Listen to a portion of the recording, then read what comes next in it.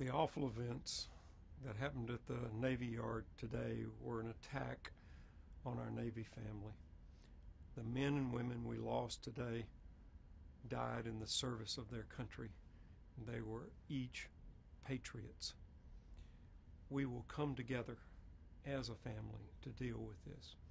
If you were at the Navy Yard today, if you had a friend or a loved one, or just as a part of the Navy family, if you need assistance in dealing with this, we've set up a center at Joint Base Anacostia Bowling.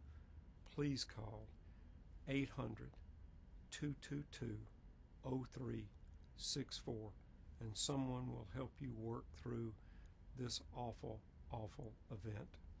Again, we will come together as a family and support those who have given so much and those who have lost so much today.